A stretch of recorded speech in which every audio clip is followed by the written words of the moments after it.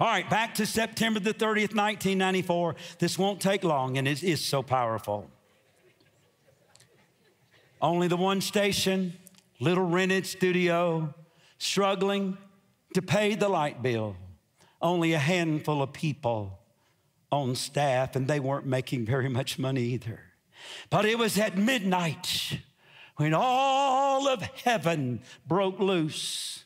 Just like in Acts 16:25, at midnight, God came down and broke Paul and Silas out of a Philippian jail. And it was a suddenly, somebody say suddenly. The suddenly visitation, just like on the day of Pentecost in Acts chapter 2, and suddenly there came a sound from heaven as of a rushing mighty wind, and it filled all of the house where they were sitting. And there appeared unto them cloven tongues like as of fire, and set upon each of them, and they were all filled with the Holy Spirit, and they spoke with other tongues as the Spirit gave the utterance. I went into a trance on live television for over 2 hours. I'm going to show you the picture in a minute. When you watch the video, which I hardly ever, I've only shown it maybe a handful of times since 1994. It's so sacred to me. You can't see me moving. You can't see me breathing. I look like a dead man. I'll at least show you the picture. Can we show the picture of me up there? There I am in the trance for over 2 hours like that. And you say, what happened? I was caught up into heaven. I wished I could tell you that the angels welcomed me and the pearly gates swung open wide, and I walked down the streets of gold and saw the crystal river.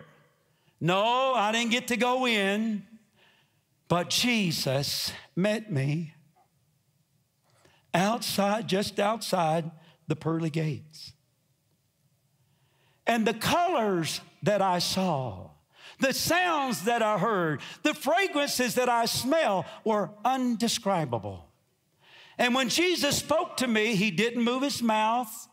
I did not hear him audibly, but I heard him in my mind just as clear, total understanding as anything could ever be. And this is some of what he said. Now remember, at this time, we only had the one TV station. The first thing that he said to me is this: if you will not be ashamed of the Holy Spirit, and if you will promote revival, then I will give you many TV stations. I will put you on many cable systems around the world and satellite systems around the world. And then the second thing he said, now think about this. I never even thought about building a network at that time, Pastor. It's not like it was already a dream in my heart. I hadn't thought about it. I didn't even want to build a TV network. That's a lot of hard work. So I didn't have any thoughts about it, but God did. God did, and that's why he was going ahead and showing me our future. And now, Daystar is the largest Christian television network in America, the largest in the world. As Pastor Ott said, it can reach 5 billion people, and instead of one TV station, we have 100 TV stations now. And I want to show you the satellite map.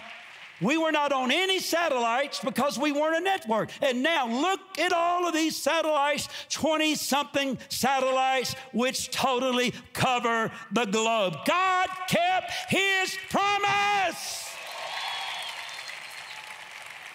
And here's the second thing that Jesus told me when I was in the trance there at heaven, which is the theme of my message here tonight.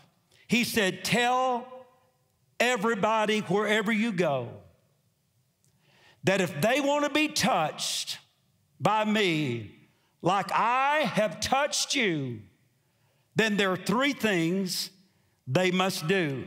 Number 1, they must become hungry and thirsty for more of me. I'm going to tell more about this in a moment. Number 2, they must get into my presence.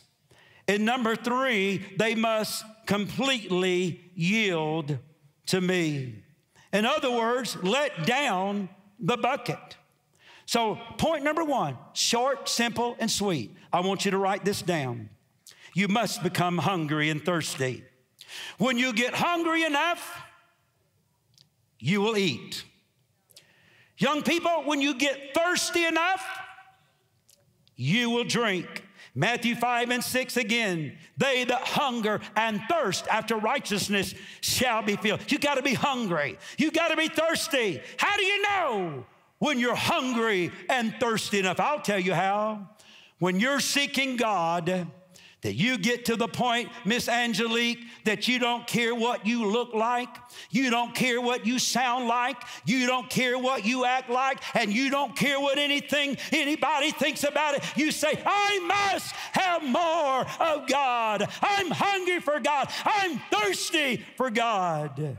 When you get to that place like that, when you become so desperate that you say, I must have more of you, more of your presence, more of your power, more of your spirit. I'm desperate, Lord, for you.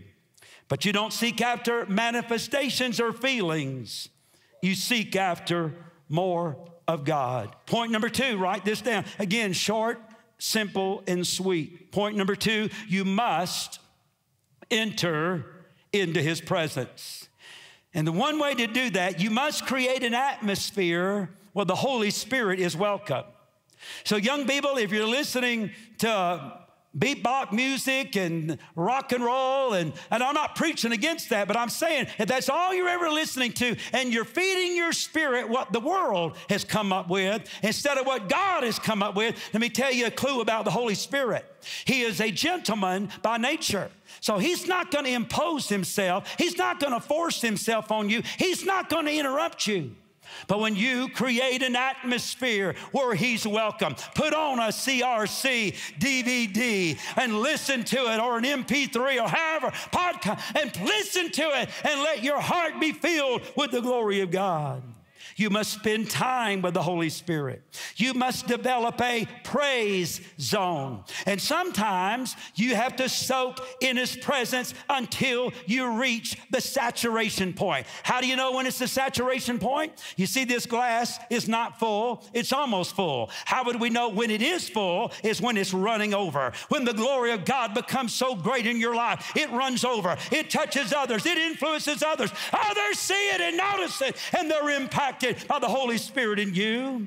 So don't be quick to leave your prayer closet. Don't be quick to leave your secret place. Don't be quick to leave the altar in the church. Finally, point number three, write this down. Learn how to completely yield to God. You know what most people do? They sit around and they wait on God to touch them, and then they will react. Some even have the attitude, bless me if you can. And they're looking at the preacher like, what do you got? Show me your stuff. But God is not waiting to touch you. God is waiting for you to touch him. Just like the Bible says, Matthew 9:21, the woman with the issue of blood, for she said within herself, if I can but touch the hem of his garment, I know I'll be made whole. He doesn't have to lay hands on me. He doesn't have to call me out. He doesn't have to give out a message in tongues over me and then interpret it. All I've got to do is touch him, and the glory's in him. The power's in him. The anointing is in him. And if I touch him, then I'll get the anointing in my life that I so desperately need.